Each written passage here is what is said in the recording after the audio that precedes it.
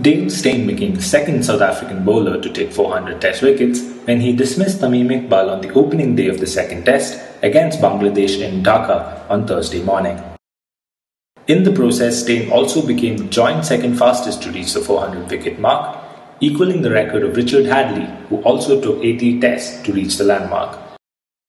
Steyn reached his landmark when Hashim Amla, the South African skipper, took a chest-high catch at first slip in Steyn's third over of the match. Shaun Pollock is the only other South African to pass the 400 mark, taking 421 wickets before retiring in 2008. Steyn is the 13th cricketer to take 400 or more wickets in Test matches. He is one of only 3 currently active cricketers to achieve the feat, joining Harbhajan Singh and James Anderson. He also has the highest strike rate of anyone on that list of 13 when they got to 400 wickets, taking 41.61 balls per wicket. Hadlee's strike rate was 51.40, while Glenn McGrath's was 52.63.